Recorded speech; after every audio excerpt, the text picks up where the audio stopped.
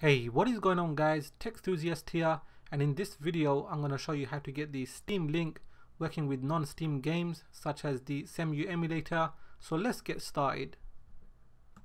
So the first thing you need to do is open up Steam, go to add a game, add a non-Steam game, then browse for the program you want to load up. In my case it will be Cemu.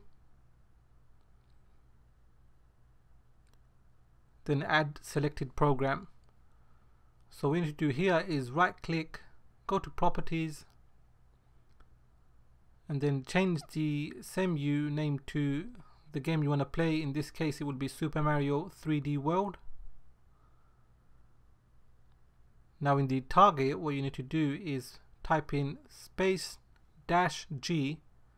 then the directory of where the game file is. I have that already copied, so I'm going to paste that in, then space-F. Hit close. What you can do, an extra thing here is go back into properties, change the icon, so you will need to browse where you have the image file. Then the file type, just go to all files, find the image, open it up, then click on close, and that would do it for the Steam side. The next step is to configure Cemu Emulator. So go to options, input settings, configure your control pad, and make sure that X input is selected. In my case I'm using the GameSir G3S control pad, and it's vital that you have X input done so the Steam Link can work with your control pad. So next, go into debug, render upside down, and that is it for Cemu. So I've skipped showing you how to set up the Steam Link. It is pretty much straightforward.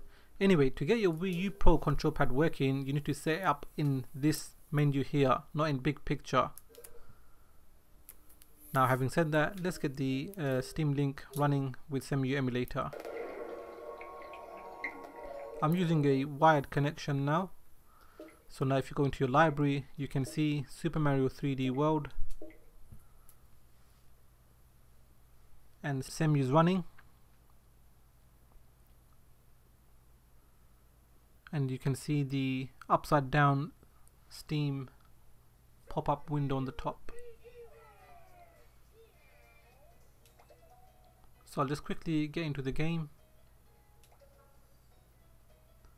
and this has picked up the Wii U Pro control pad. In Cemu you can use the gamepad or the control pad, it's up to you.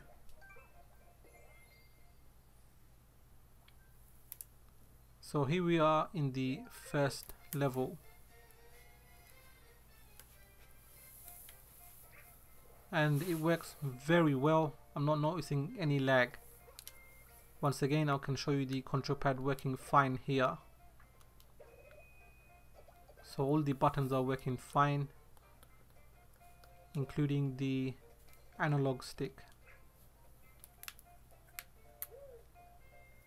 Then the start menu as well. I recommend you to use the Steam Link if you have a very fast connection, otherwise it will lag.